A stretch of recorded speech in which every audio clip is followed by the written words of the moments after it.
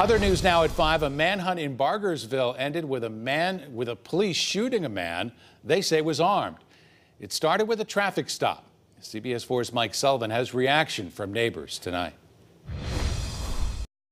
We're in the area of Short Street and Old Trail Drive, and neighbors here have been on high alert ever since yesterday when news came through that an armed suspect was on the loose and possibly in their neighborhood. The last thing they expected was that suspect to be shot in their neighborhood. It's almost as if neighbors here sort of knew. Everything was kind of fogged in this morning. This wasn't going to be a normal Friday. Kind of had an eerie feeling about it. Yesterday, Bargersville police attempted a traffic stop on a vehicle near State Road 135 and Whiteland Road. That turned into a vehicle pursuit for a short time, then led to a foot pursuit. The suspect is 44-year-old Efrain Perez Ramirez. As he ran, officers noticed he was armed with a handgun. The search for that suspect continued overnight for several hours. Neighbors tell us they woke up this morning uneasy heading to work.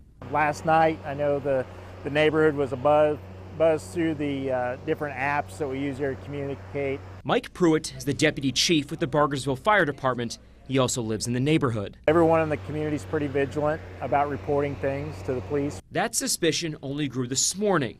In an attempt to blend in, a neighbor tells us the suspect was spotted using a stolen rake to clean the leaves in his yard. It was kind of a dead giveaway that there was something suspicious going on. Neighbors from numerous agencies eventually saw the suspect by the Bargersville grain bin. That suspect again fled on foot for several blocks. Officers again lost sight of him. Eventually finding him here on Short Street, where they say he pointed a gun at officers. 2 police officers fired shots at the suspect. The suspect was struck.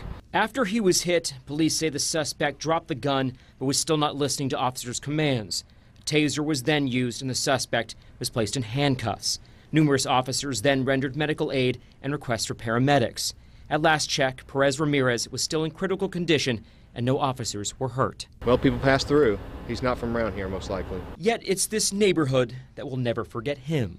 In Bargersville, I'm Mike Sullivan, CBS 4 News.